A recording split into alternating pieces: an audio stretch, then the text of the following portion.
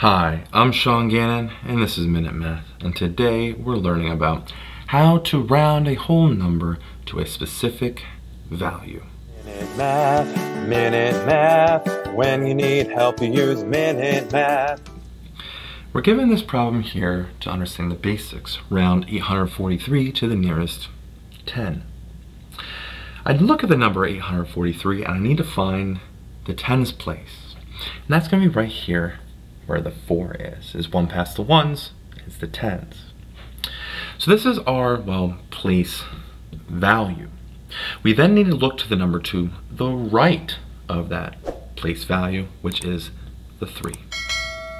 That number 3, we ask ourselves, is it between 0 and 4, including the values, or 5 through 9, including the values? If it's between 0 and 4, we round down. If it's between 5 and 9, we round up.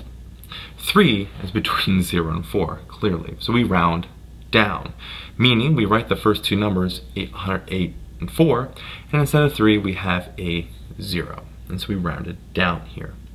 And so, it's that simple. 843 rounded to the nearest 10 is 840. I hope you learned something here on how to round a whole number to a specific value. If you did, make sure you like this video and subscribe to our YouTube channel. This helps us make more of these free math lessons for you and for everyone else. So as always, thanks for watching.